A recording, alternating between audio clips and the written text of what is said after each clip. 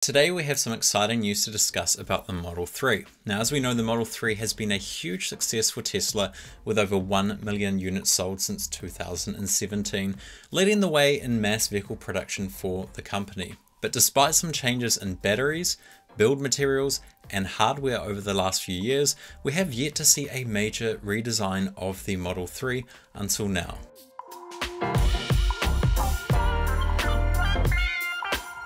Recent leaked photos of the new Model 3 design have surfaced online, showing some significant changes.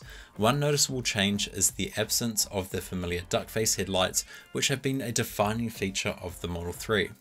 Now personally, I've always liked the unique look of the duck face headlights with their soft aggression and LED daytime running lights. However, these headlights seem to be replaced by a sleeker and more aggressive design similar to the ones used in the Tesla Roadster and current Model S and X vehicles. And now it is possible that this design change may also be extended to the Model Y in the near future, as the duck face headlights are used across the entire Model 3 and Y fleet. In addition to the headlights, the leaked photos also reveal a new bumper design without the air curtain inlets, which could explain the wider radiator intake. A production photo of the bumper has also surfaced online, though its authenticity is yet to be confirmed. What do you think about these changes? Let me know in the comments below. There's also speculation in the Tesla community that the new Model 3 may also come with Tesla Hardware 4, which promises massive improvements in self-driving capabilities. Retrofitting older Tesla models with Hardware 4 may not be feasible, as Elon Musk mentioned in a recent interview, due to the significant costs and difficulty involved in retrofitting. However, he also expressed his confidence in Hardware 3's safety, stating that it will likely exceed the average human's driving abilities.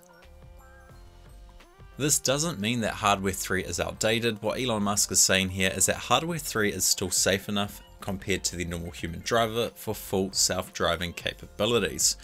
And something else to keep in mind as well is that Hardware 4 vehicles often need more cameras on board for the computer. So this leaked Tesla image of the potential new Model 3, if it will have Hardware 4, we would be looking at having at least 12 onboard cameras, versus the current 9 cameras that Model 3s on the road currently have.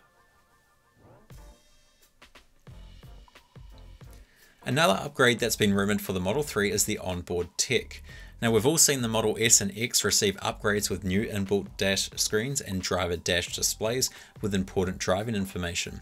Could we see similar updates on the Model 3? Only time will tell. In the leaked image, you can see that it does look like it has a bit of a dashboard, but due to the quality of the image, it's really hard to tell if it is a dash above the steering wheel or if it's just a cover hiding the dash or possible tech in the image. In recent months, we've seen the prices of Model 3s dropping globally. Some speculate that this could be a strategic move by Tesla to clear out existing stock before the new Model 3 is announced. Could this mean that the new Model 3 release is just around the corner? Well, it's definitely a possibility to consider. Something else to also consider is that the Model Ys have also been dropping in price globally, and quite often we see Tesla adjusting the prices of their mainstream models, the Model 3 and the Model Y, purely based off demand in the market. But once again, they are dropping the price of both of those. It could be just demand is dropping, or they could be getting ready to release these new models. That's all we know about the upcoming changes in the Model 3 thanks to the leaked images that have been posted online. Stay tuned for more updates and do let me know your thoughts and predictions down in the comment section below. And once again, don't forget to subscribe to Tesla Corner for the latest Tesla news. And I'm also looking at making a whole bunch of tutorial videos on the Model 3. Also a 1-year review, as I've recently just clocked 1 year with my Tesla 2022 Model 3 standard range drive, or just base model. And I've also recently clocked 30,000 kilometers in the vehicle. So I'm going to be making a video very shortly mentioning how much it costs to run the vehicle over a year and an overall review on my experience of owning the Tesla vehicle for a year. Once again, guys, thanks for watching and do subscribe, and I'll see you in our next video.